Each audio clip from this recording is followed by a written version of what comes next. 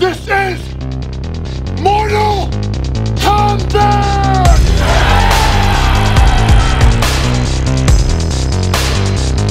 Obviously my voice is gone now from screaming Mortal Kombat all day. But I love this because it directly connects me to my past. So it's more personal and it feels more gratifying, it feels more, I don't know. It's not like a dream come true.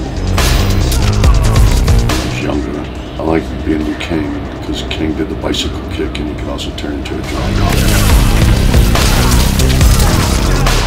As I've gotten older, I like Scorpion now because I just want to hear him say, "Get over here." Like a G. Get over here. Get over here! That's so realistic in life, like, but still, video game is not that realistic where it feels so real that it's uncomfortable.